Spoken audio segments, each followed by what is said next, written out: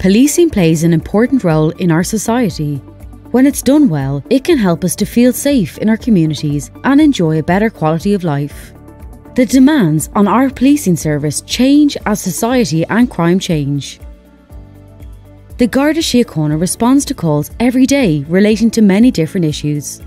These issues include different types of crime, responding to the needs of vulnerable people and victims, and making people feel safe in their communities. They need to make sure that they're organised, equipped and trained to deal with modern crime. Our role at the Policing Authority is to oversee the performance of the Garda Síochána in responding to these issues on your behalf. Each year, we set the policing priorities. These establish what we want the Gardaí to give the most attention and resources to in that year, in order to deliver an effective policing service for you.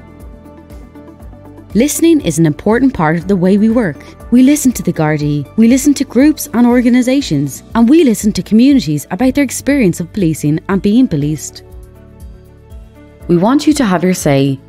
Using our online simulator, you'll have a number of points to spend on the areas of policing that you believe the Gardaí should focus on. How you spend your points will tell us what areas you think that Gardaí time, resources and attention should be spent on. Not everything can be a priority, and you'll have difficult choices to make. We want to understand what your priorities for policing are. This information will be used in our work and the work of the Garda Síochána to help establish those priorities for the coming year. Go to policingauthority.ie to get started.